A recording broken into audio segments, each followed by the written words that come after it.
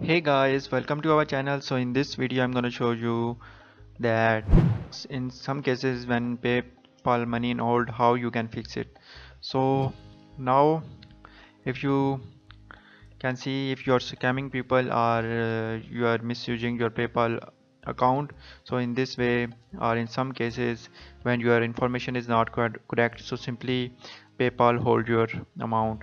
So simply how you can fix it. So first of all, complete your all details and use PayPal account for right future use, and after that just simply, as you know, whenever someone send you money, so it is important to tell the person that just here you can see when he send the money, so here you can see the confirm receipt option, so just click here.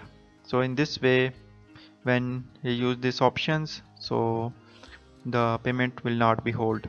So finally you understand that how you can fix this. So just simply you have to move to activity, and the sender will send you payment in a right way, and after that here you can see the confirm receipt option. So when click here, so in this way you can solve this issue.